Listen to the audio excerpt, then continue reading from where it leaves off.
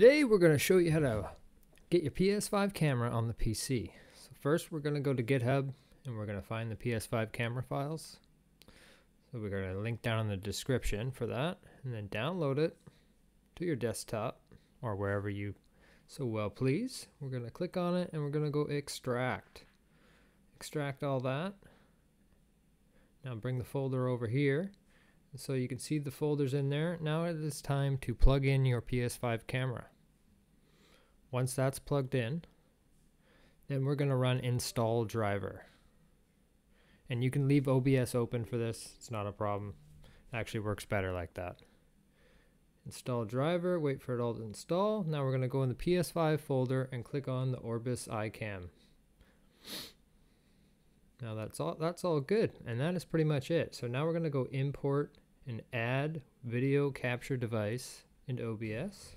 Now that we got that added, we're going to go down to custom resolution 1920 by 1080 to turn those two cameras into one. And then we're going to configure video and go over to camera controls and select auto. Apply, okay.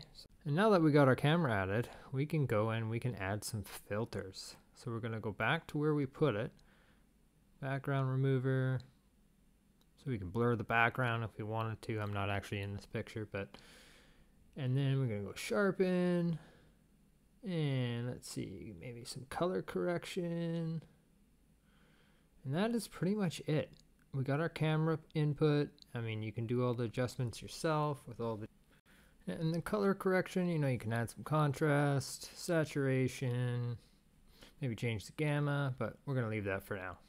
Anyways, so here now you can set up your scenes and all your stuff in OBS and actually live stream with this camera. And it's pretty good. The quality is decent. Now we got one camera, two cameras. Oh yeah. Anyways, background moved. Oh, not in the other one.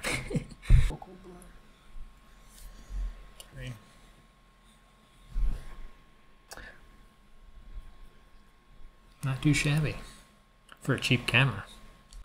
Now we got two cameras. I mean, you could, because the cord is really long on the PS5, you could set it up way in the corner and do one of those crazy turns with it. But yeah, pretty sweet. I'm actually quite impressed with this. And that is it, my friends. End of the tutorial. And if you liked this video and it helped you out, please hit that thumbs up and subscribe.